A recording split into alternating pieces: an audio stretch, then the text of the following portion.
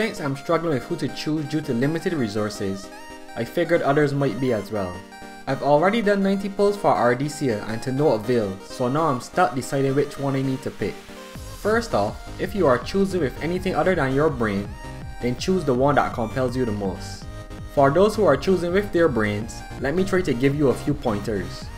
Ardesia is a healer and the first ever Mercury one at that, while Cymbriette is a Mercury Guardian, of which we've had a few already.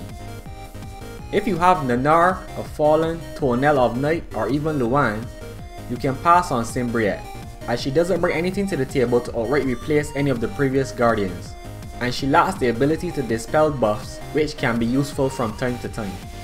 As for Ardesia, while she is unique in being the only Mercury healer, and the first healer not to be Brimstone or Saltstone, her kit is eerily similar to Amanami's, who is a Mercury Compeller and funnily enough is available in the shop right now for 100 gold petals.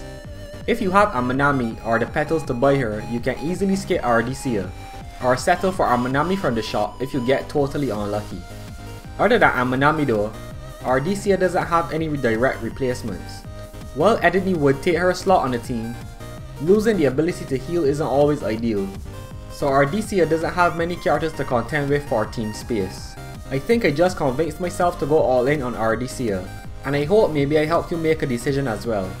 Jumping back to Cymbriette here at the end, while I did say she has a lot of replacements, she does have something I want to highlight. All of her abilities and damage scale off of her HP, and you can get some pretty crazy HP numbers with proper investment, so I don't think she should be disregarded in any way. Just that if you have been playing for a while, you might have options you can use in place of her if you want to save your soul or your pockets for another day. Who am I kidding though? Her design is what is going to sell her to 99% of the people pulling for her anyways. So until next time.